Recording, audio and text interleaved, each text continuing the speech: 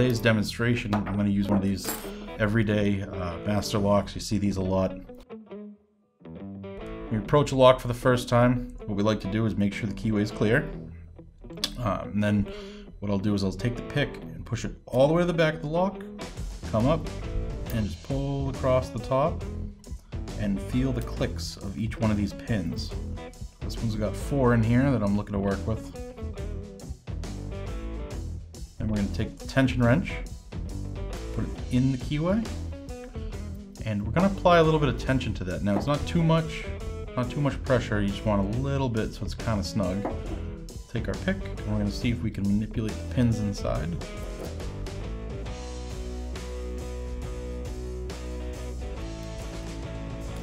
Sometimes you have to reset a little bit if you think you might have overpicked, which is basically just pushing a pin in too far. And there we go. We just picked our master lock, and that's basically it.